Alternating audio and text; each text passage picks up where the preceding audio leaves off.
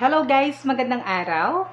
Welcome back to my YouTube channel. So you are now watching BL TV and it's me, Nelson. So for today's video, ang pag-uusapan natin is about Pinoy BL Series. So napakadaming Pinoy BL Series na nagtatrend ngayon online. So guys, without further ado, let's get started.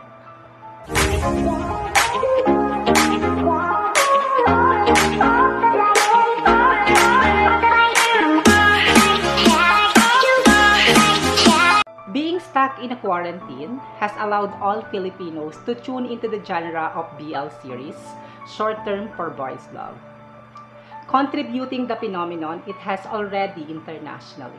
Thanks to the popularity of Together the series, the BL series from Thailand, which garnered over 100 million views for its uploaded episodes on YouTube. More producers are now starting to come up with the new content that features same-sex romance. Even with the current situation, that social distancing measures being put out on productions. A lot of Filipino filmmakers from the Philippines have greatly responded this emerging trend. There are now 4 BL series circulated online with a few more set to be released. So guys, this is your one-stop guide for the Filipino BL series that currently available and the others that will be, from the official plot, cast, release schedule, and more. So guys, please stay tuned and enjoy watching this video.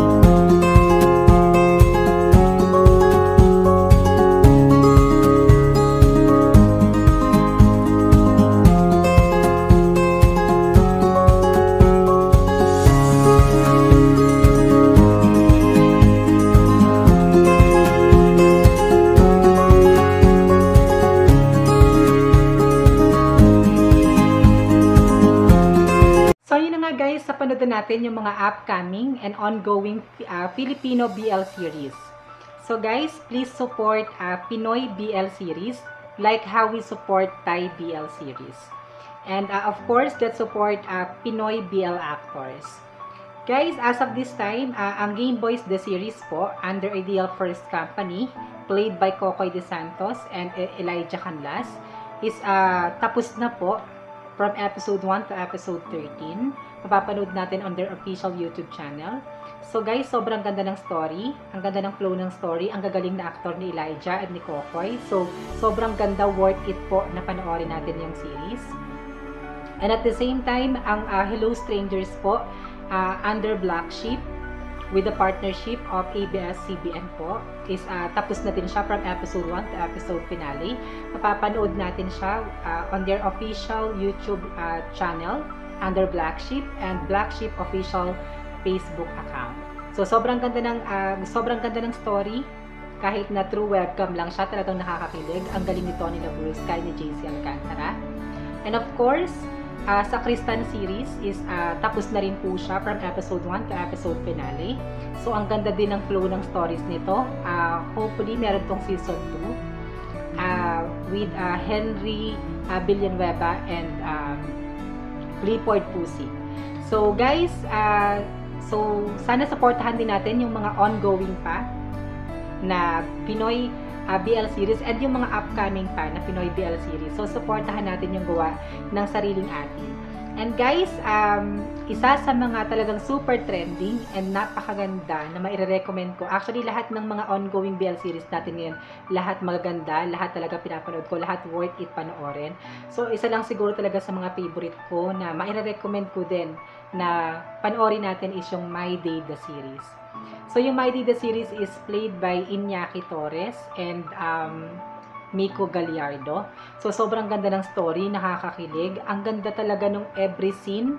Hindi ka madidisappoint. Sobrang worth it panoodin. Mapapanood natin siya every Saturday, 9 p.m. On their official YouTube channel under Oxin Films with the partnership of Peps. So, mapapanood natin siya sa Oxin Films YouTube channel. So, guys, that's all for today's video. So, sana nagustuhan niyo itong video na to and nakapagbigay itong video na to ng information. So, guys, kung bago ka lang sa BL world, so it's due time to accept the BL genre because BL series is not just focused on a gay romance but love in general. So guys, sana nagustuhan mo itong video na to. Kung nagustuhan mo itong video na to, please give this video a thumbs up. And guys, kung bago ka lang sa BL world, huwag kalimutang mag-subscribe.